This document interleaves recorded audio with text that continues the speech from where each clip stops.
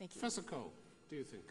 Well, a subsiding of violence in Iraq, generally speaking, would certainly affect the image of Muslims in the United States, because, as I said, those incidents of violence are covered especially, and one hears very little other news from Iraq, but how many people were killed today in such and such bombing. Were social peace to return to Iraq over time, I think that people would start thinking differently about Muslims and Islam. Yes, I agree with the proposition. Okay. You wanted to say something quickly? Yeah, just something simple.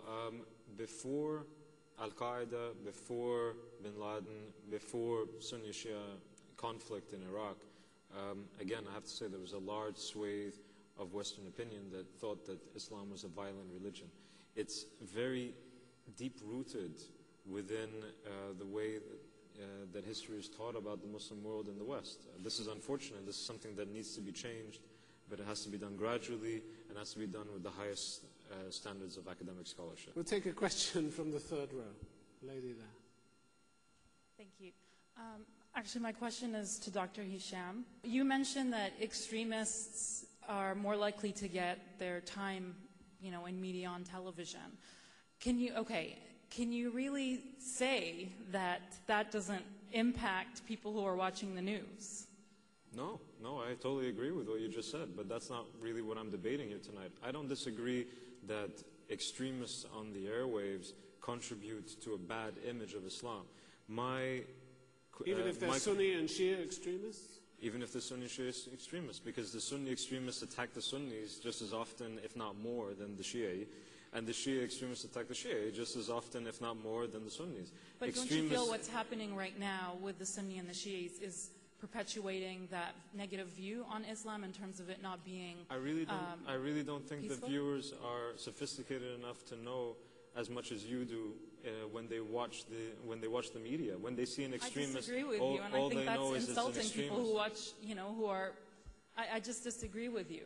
I think that if you look at the polls, people really don't know the difference between a Sunni and a Shia. All they will see whether is they an not extremist. though, but that's all they see. No, so but that's my point. All they see, all they put in terms of a label is a Muslim extremist. Okay, so they does really that don't not know the have difference. a negative view on how people look at Islam? Certainly does, but that's not the question. Is the Well, the question is, Sunni-Shia this House conflict believes that the Sunni-Shia conflict has damaged Islam's reputation as a religion of peace. That is the issue. But that's not the question the lady's asking. But really, that's what I'm asking. So whether it's transmitted through media or whatever, that's what's currently happening, and that's what the focus is right now in the media. So is that not, whatever way you want to look at it, is it really not creating a negative impact on how people view Islam? No, I think that the extremists that people see on their television screens are definitely not promoting a positive image of Islam for everybody around the world, but that really those extremists focus their anger and target their hatred on everybody. We're going to take a question from the gentleman up there, please. We as Muslims know Islam is a religion of peace. Why are we terribly worried about the image of Islam in Western media?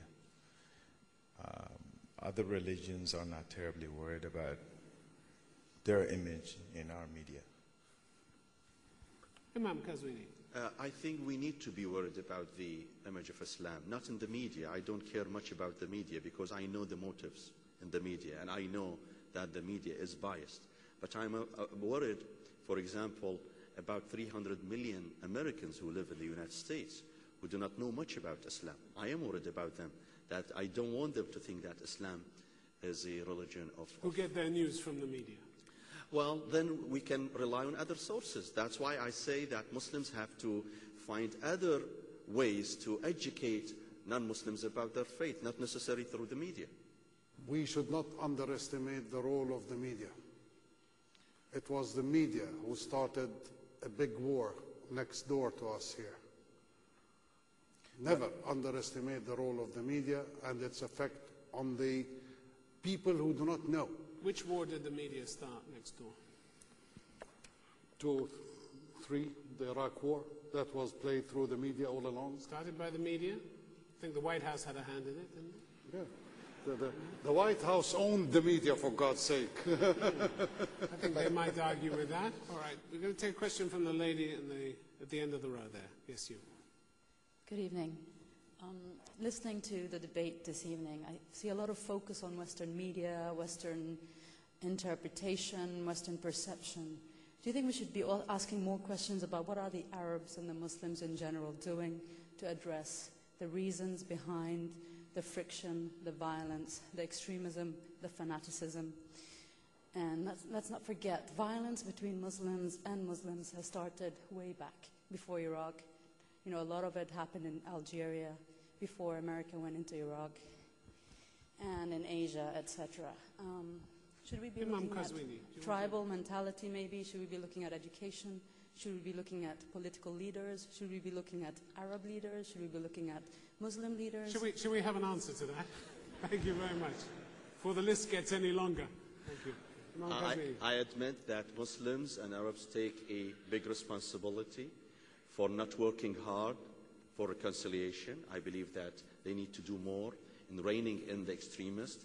I believe that the Muslim governments are responsible for not taking the right measurements in removing the incentives for the extremists to thrive in the Muslim community. So I believe that we take some part of the responsibility. I think in terms of education, education is where everything starts.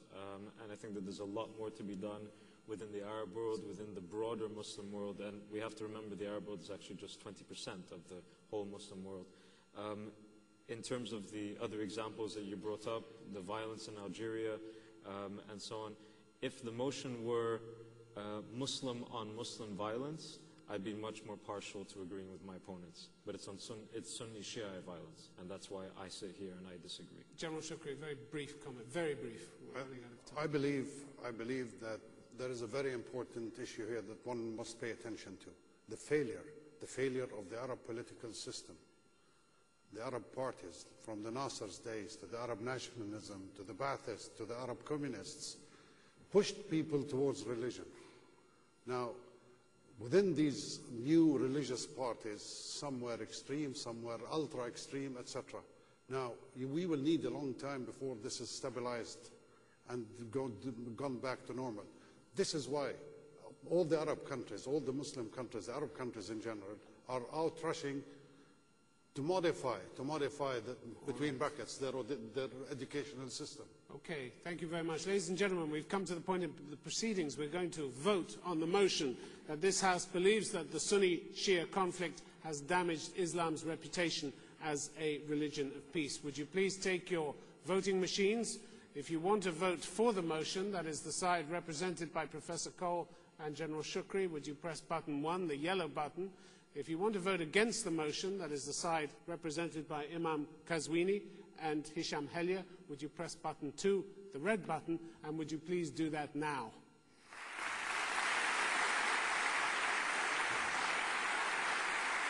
So there's the results coming up on the screen.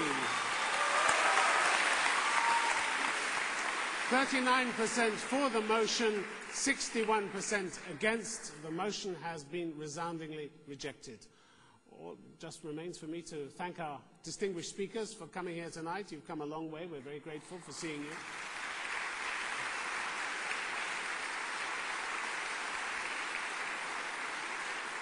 And thank you very much to you, the audience, as well. The Doha debates will be back again, God willing, next month. Till then, from all of us on the team, have a safe journey home. Good night. Thank you.